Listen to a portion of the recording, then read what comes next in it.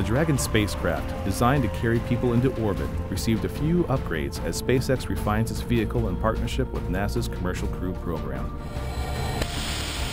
The upgrades include a new launch escape system that will allow crew members to escape an anomaly at any point during flight, new, larger windows, a larger hatch, and a redesigned outer mold line, which could make the trip more comfortable for passengers destined for orbit. SpaceX is one of NASA's commercial partners, working to develop a new generation of U.S. spacecraft and rockets capable of transporting humans to and from Earth's orbit from American soil.